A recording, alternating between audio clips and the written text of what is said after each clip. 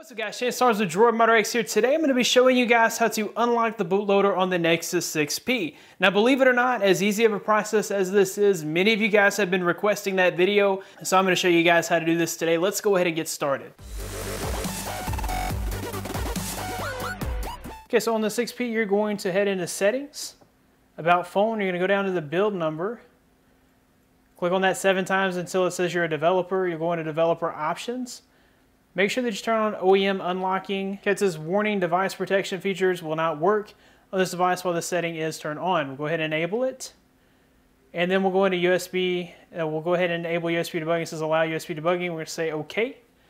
Okay, we'll take our 2.0 to USB-C adapter. We'll go ahead and plug it into our phone. And we'll plug the phone into the computer. Okay, so on your PC, you're going to want to head to the link in the description and grab the fastboot file. This is a website hosted by ZitoMax, and he has all the files necessary for pretty much everything. But I'll go ahead and link to the fastboot file. And once you have the fastboot file, just go ahead and unzip it to your desktop. From within that folder, you're just going to click Shift and then right-click, and then go to Open Command Window here. All right, and then you're going to type fastboot devices.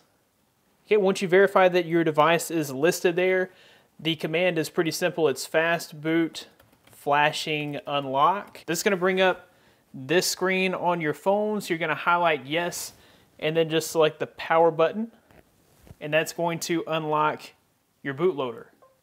Okay, so when you are finished, right down there where it says device is unlocked, that means that your bootloader is now unlocked. Now when you reboot your phone, this is going to wipe all your data, so be sure to back up any data prior to doing this process. We're going to go ahead and hit start. That's going to wipe everything. Guys, that is the quick and easy method for unlocking your bootloader. If you like this video, be sure to give it a big thumbs up. Subscribe to this channel for more content like this in the future. You can find more of me at DroidModderX.com, news.howandandroid.com. Follow me on Twitter at DroidModderX. Thanks guys for watching. Be blessed. I'll see you in the next one.